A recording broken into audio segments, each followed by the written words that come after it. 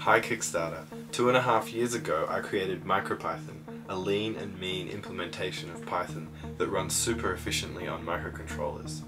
It's been hugely successful, a large community has grown around it, and the code is updated pretty much every day. In the meantime, this awesome little chip came along, the ESP8266 from Espressif. It has built-in Wi-Fi, is low cost, and is a perfect match for MicroPython. But, at the moment, MicroPython only has basic support for this chip. We need your help to fund further development of the software, so MicroPython can run like clockwork on the Espressif chip, and so that we can continue to provide support and maintenance for the code. In the past few months we've been developing and testing a brand new execution model for the ESP8266. This allows you to use proper Berkeley sockets to set up and control a Wi-Fi connection. That means no more callbacks and confusing program flow, just proper web programming like you're used to on a PC. So what exactly is the problem? Well, the ESP8266 comes with a built-in operating system which is event-based and not easy to program in the traditional Pythonic way. What we are able to do is restructure the underlying system to allow Python scripts to run in their standard form. You can test your code on a PC, for example write a little web server, and then it will run the same on the ESP8266 chip. The chip has a decent amount of RAM, but in its standard configuration most of the RAM is tied up by the lower levels.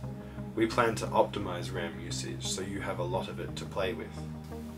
MicroPython takes Python where it could not go before, down to microcontrollers and embedded systems. It has a proper Python prompt and heaps of libraries, and MicroPython is especially well suited to the Internet of Things. So why are we doing a software-only Kickstarter? Well, there are so many ESP development boards out there already that we didn't want to make another one. Instead, we thought it would be much better for you guys if we just wrote code that ran on all of them. That way, when you get the MicroPython code, you already have the hardware and can start using it straight away. The MicroPython code will run on all ESP8266 chips and development boards, but we are officially supporting the Adafruit Huzzah boards. You can easily pick one up if you don't have a board already. They are very high quality and will provide support for them running MicroPython. We aim to have version 1 of the software ready after 2 months. At that point you'll get the firmware ready to download onto your hardware. After 6 months we will open the source code to the general public. But what we really want is to reach our stretch goal.